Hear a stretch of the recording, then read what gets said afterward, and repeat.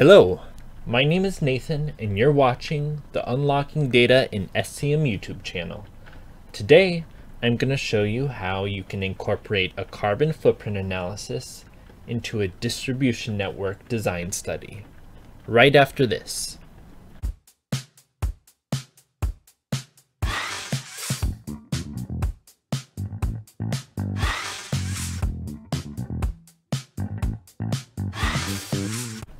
So network design studies usually involve analyzing a strategic balance between cost and service. But for those who are sustainability minded, you can also include a carbon footprint analysis to compare the estimated footprint across scenarios.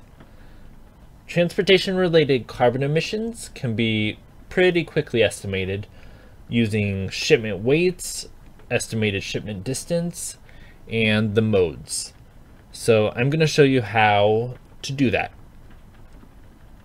So if we look at this dashboard, we have a few different scenarios of our network design study. So I'm going to go to the baseline scenario.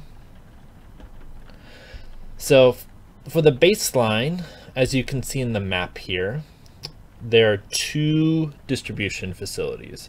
One in the LA area and one in the Atlanta area.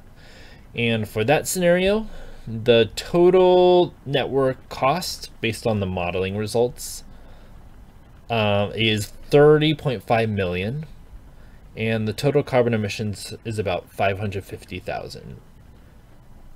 But if we change to a center of gravity scenario with one facility, that facility is placed in Denver, Colorado, and that's going to reduce the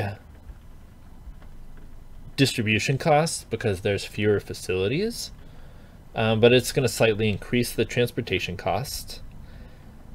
And so the total cost of that scenario is about 27 million, and the total carbon emissions of the scenario will go up because the average distance to the customers has increased since we only have one facility instead of two facilities. But if we go to the center of gravity 2 scenario, this is kind of like the optimal 2 facility scenario, since these 2 facility locations were selected based on the locations that minimize distance to the customers. The facilities in this scenario are placed in Chicago and the Seattle area.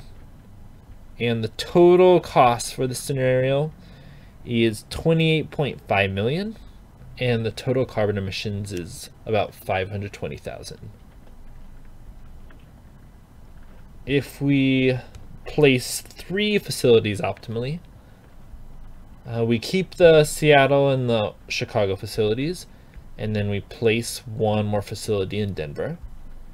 And the total cost of this scenario is up to 31.1 million, but the carbon emissions is down to 380,000 or 379,000.